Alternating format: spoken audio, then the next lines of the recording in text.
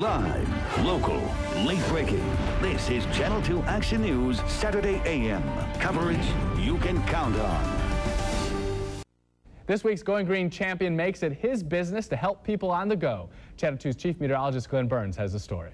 Kyle Jodice founded LetsGoGreen.biz to provide the average homeowner with environmentally friendly everyday products. I was not more environmentally conscious than the next person.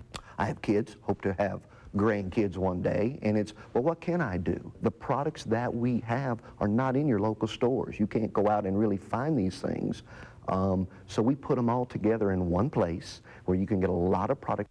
Let's Go Green is an online company selling eco-friendly products to the homeowner.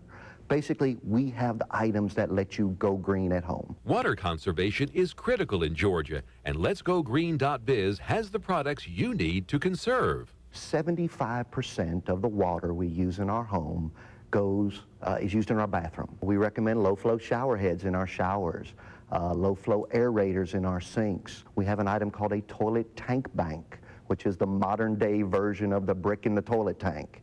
It's a little plastic bag, looks like a hot water bottle, holds a gallon of water.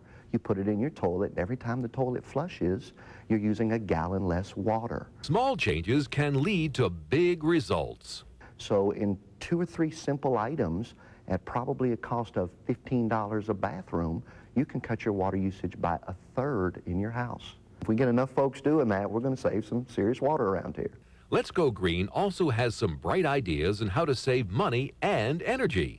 Some of these items pay for themselves in your energy cost. You know, we're all hearing about these CFL light bulbs.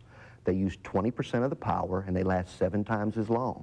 So while they're slightly more expensive on the front end, they pay for themselves many times over in energy savings. People don't realize those come in every shape bulb for your home. So we have a full line. You can light your house one end to the other in CFL light bulbs. The average person's supposed to do their part, but they don't know what to do. And hopefully that's where, you know, Let's Go Green comes in.